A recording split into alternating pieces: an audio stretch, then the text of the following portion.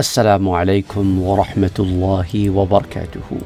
Another commonly asked question is, why is Dajjal called Dajjal?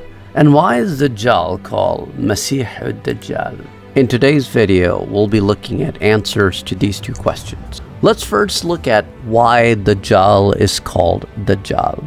The word Dajjal has several meanings. Hafiz ibn Dahya says that ulama have gathered up to 10 different explanations of the word Dajjal. Dajjal basically means a liar, a very big liar that you could call Kadhab. Similarly, Dajjal is the one who will hide truth with lies. And that's another meaning which goes for the word Dajjal, as he will be doing what we call Dajjal.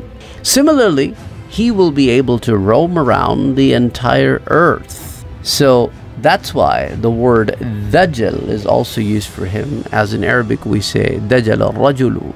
That means a man has roamed around the entire earth. Similarly, he will be called Dajjal, as he will be the one that will shadow a very massive piece of land and will be able to get to places which will be inaccessible for a person to reach, and will be able to carry his message to all of these places. Similarly, he is called Dajjal for many other reasons. For example, he is called Dajjal in the meaning of a terrorist.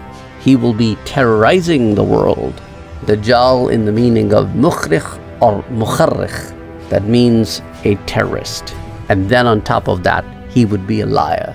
Similarly, Dajjal is also used in the meaning of mumawwih, which means somebody who plots. Similarly, Dajjal has many other meanings. Some ulama, for example, Hafiz ibn Hajar in Fath al-Bari says that my Sheikh Majduddin al-Shirazi Firozabadi has given 50 different explanations on the meaning of the word Dajjal. Now comes the next question, why is he called Masih Dajjal? Now, some people, to distinguish between Sayyidina Isa alayhi salam, who is also called Masih, and Masih Dajjal, they have tried to give a little bit different word like Masayikh for Dajjal.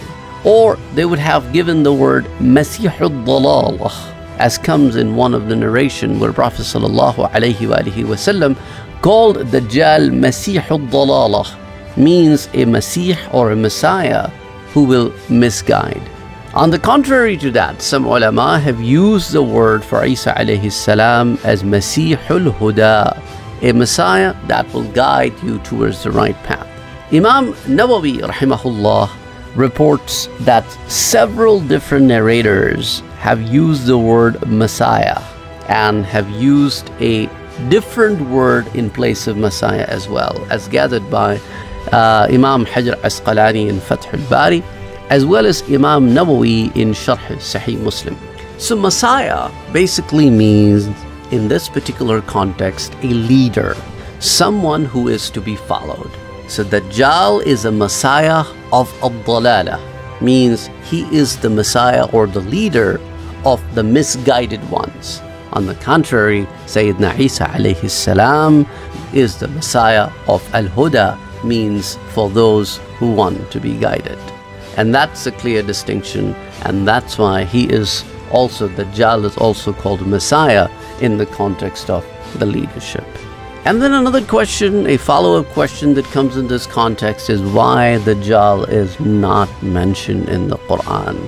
We will inshallah look at that particular question in our next sitting. Till next time, Assalamu alaikum wa rahmatullahi wa barakatuh.